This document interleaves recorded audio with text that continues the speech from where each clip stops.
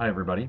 I just wanted to do a quick tutorial on how to use Twitter for professional development. And I know many of you might be thinking, Twitter, what am I going to use this for? It's just for like people talking about what they ate for dinner last night or really silly things. But I found that it's been a really useful tool for me, and it's been really great for me to learn about lots of different things with technology and working using new technology in my classroom. So I'm going to show you how to use just some of the basic things in Twitter, and I've only been using this for about a month, maybe a little bit less, a couple weeks, and so I'm not an expert by any means. But if you have any questions, I'd be more than happy to help you figure them out.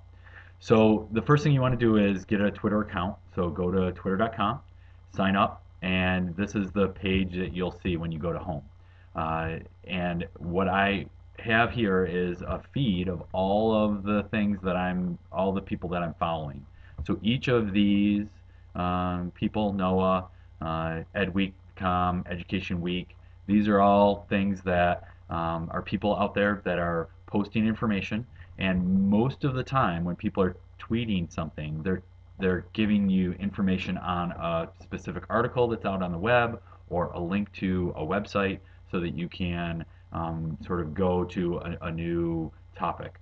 So just as a side note, I'm working on a desktop here. So if you're working on your iPad, you should probably go to a desktop because it'll look more like this, and you can do a few more things on the desktop version than you can on the Apple version, the iPad version. But I don't usually use the desktop version. I'm usually just reading these tweets when I'm watching TV or something. I can just check them quick.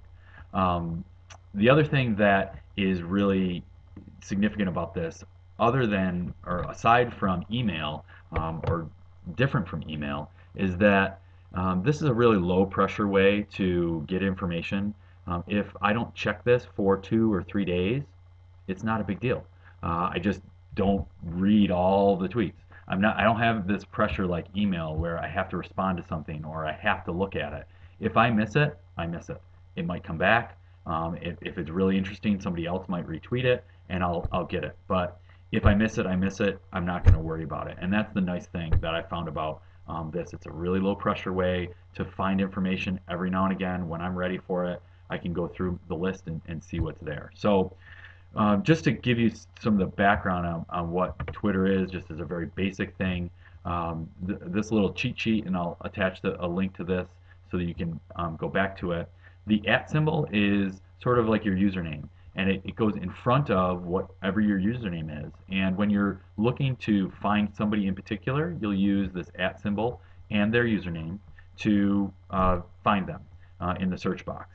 A tweet is just that. It's just information in 140 characters or less, and it's information that's put out there, and this information is out there for anybody to find.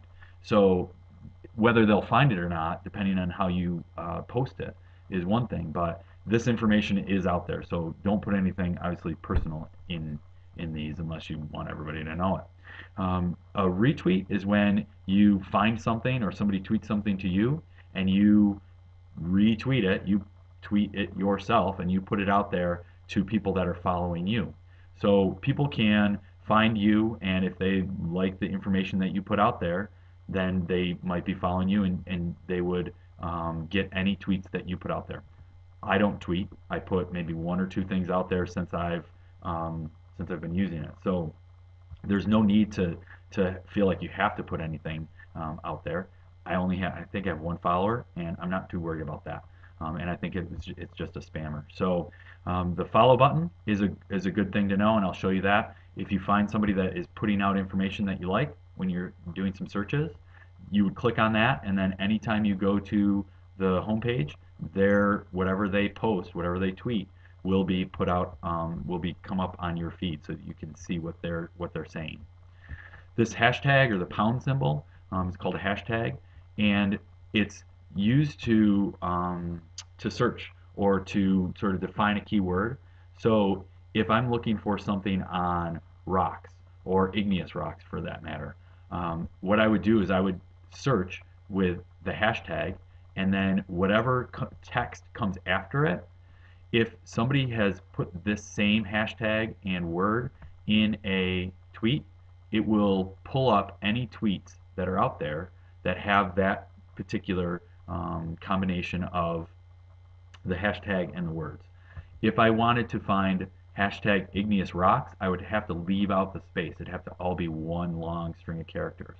So you have to be conscious of that. It's just what's after the hashtag. If you put a period there, it ends the search there. So that's what you'll be searching for.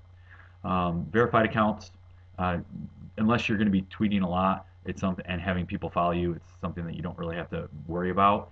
And if you want to start up a conversation with somebody, ask them a question about something that they posted, all you have to do is send a message using their at and their handle, and send them a tweet, and they'll get it, and then they can respond to it.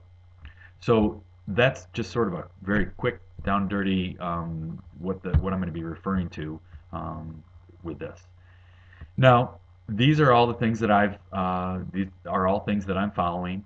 Uh, in terms of some things are science related, a lot of them are education related. A good place to start is Education Week or Edutopia, and you can see their at symbols.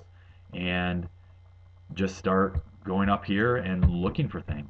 So if you want to look for, I'm doing a unit on minerals right now and rocks. I might do hashtag minerals, and I hit enter. And what will come up are any tweets that are out there that reference that that series. So you can see I'm going to get a lot of various things. So this person's into food and healthcare.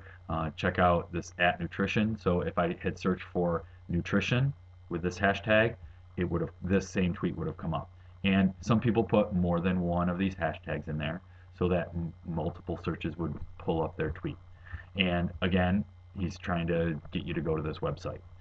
So what you can do is search for your area of study. When I was first starting this, I was looking for earth science, and different things came up. And what that'll allow you to do is find an organization or a person that might have information that you want. So I'm going to go back here just to show you what I mean. If I go back to my home, and sorry, my computer's a little slow, and my connection's a little slow. But if I look down here at this Education Week, if I click on them, their profile will come up, and it says that I'm following them. And if I go to their profile, what will come up is any of the things that they're tweeting. They have 33,000 tweets, and they have 120,000 followers. So I could see who they're following.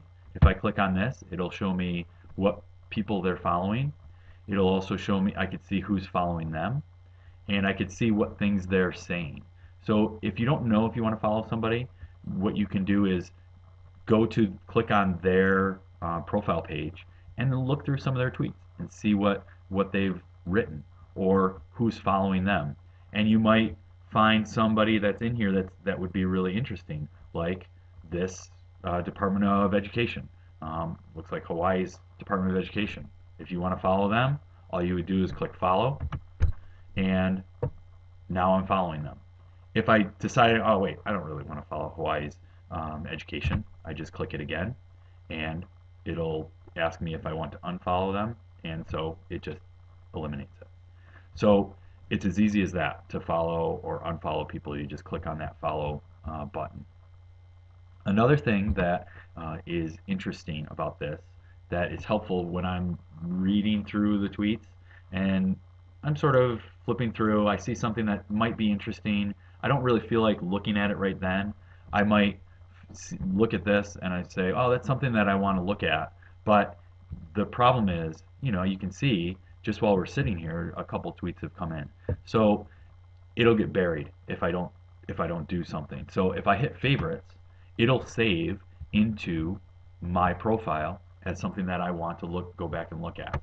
So if then I come back in a week, come back in a couple days, I go to my own personal page on here, I'll see over here on the left my favorites, and that will take me to anything that I've saved over time while I'm looking through things. And there it is. And now I can go back to it. Um, the other thing that I've noticed or I found through this, which has been pretty amazing, are these webinars that people put on. So they put on a webinar. It's sort of like a video chat. You're not communicating with them necessarily, but they'll post on a website and you can listen to the audio, and it's a conversation of educators talking about how they're doing things in their classroom.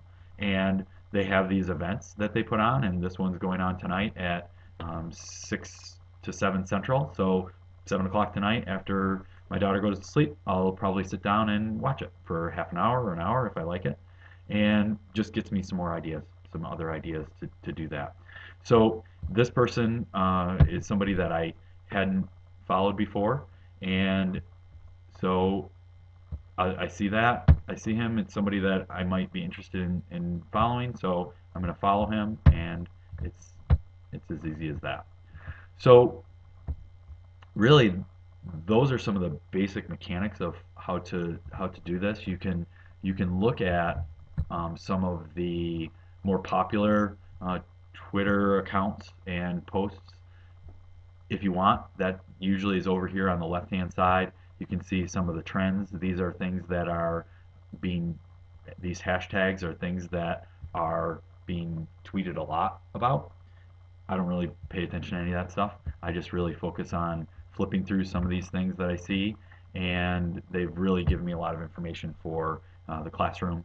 When you open this up, you can see that here is a link to an article that these people have put out there, and you click on it, it takes you right to it, and you can read it, you can retweet it, you can save it, you can copy and paste it to an email, all those different things. So it's been a really great, I think it's been a really great thing for me, and I hope that it will work out well for you. If you have any questions about where to go, how to search, feel free to email me, and I can try and narrow down your search parameters a little bit. But really, once you start searching, it's pretty intuitive. It's sort of like searching on Google. So just have at it, give it a shot, and you'll be amazed at what you can find out there. So I hope this was useful, and if you do have any questions, just let me know. Have a great one.